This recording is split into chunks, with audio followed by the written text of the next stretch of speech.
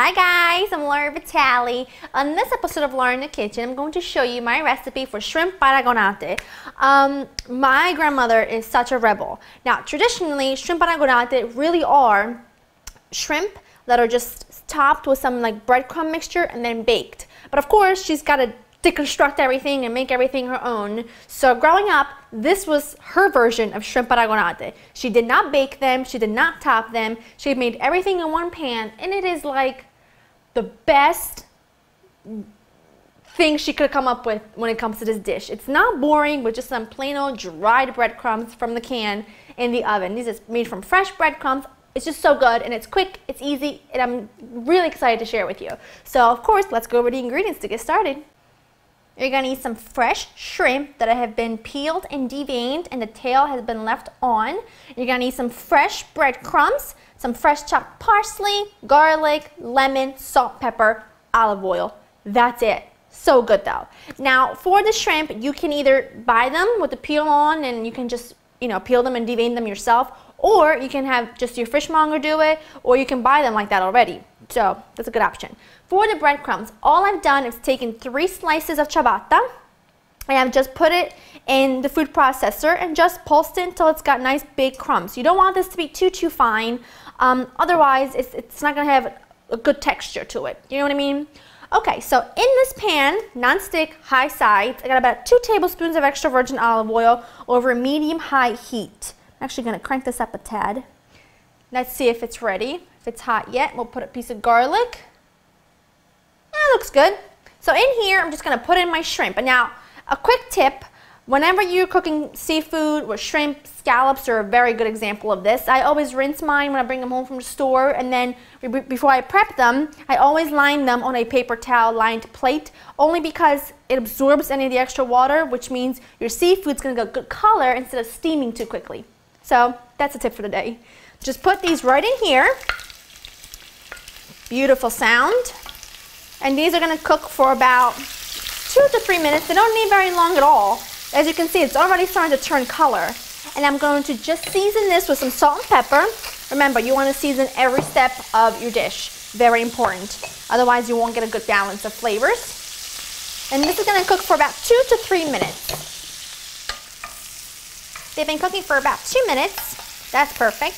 So now I'm going to add in my chopped parsley, my chopped garlic, and some lemon zest. Not a whole lot of lemon zest because it can be overpowering, but lemon and seafood goes so well together.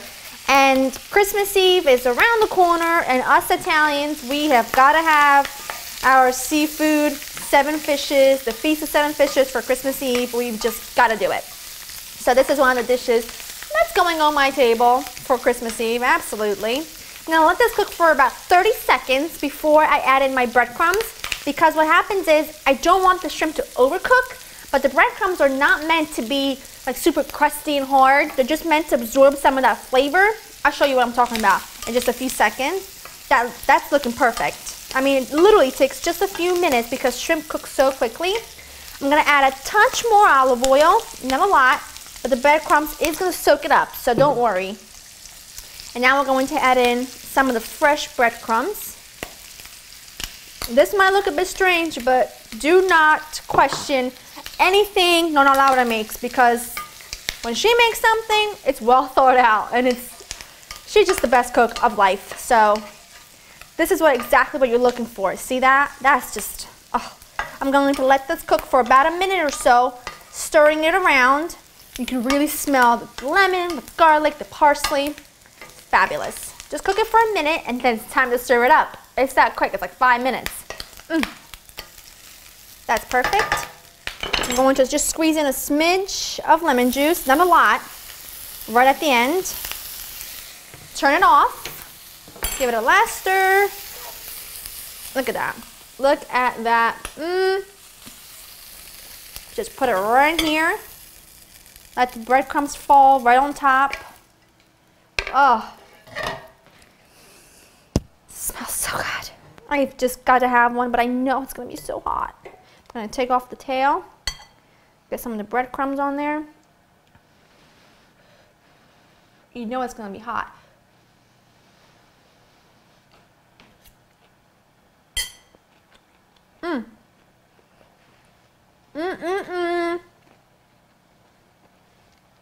Nonna, you did it again. Well, it's an old recipe, but first time I'm sharing it with you guys. And I hope that you enjoy it just as much as I do. And I hope that you just cherish those memories with your loved ones as much as I do, because I'm telling you, food for me is what brings back to a beautiful time in my life. Growing up, great food, family, friends, that's what it's all about. Share these recipes with your loved ones on this upcoming, Christmas Eve. Share with them the traditional 7 fishes, because I tell you, it's what we're all about. You know what I mean? We eat big, we live big, we laugh big, we love big. That's it. I hope you enjoyed spending time with me. To get this incredible recipe and others, go to www.laureninthekitchen.com, and I'll see you next time. I'm going back in. Bye-bye.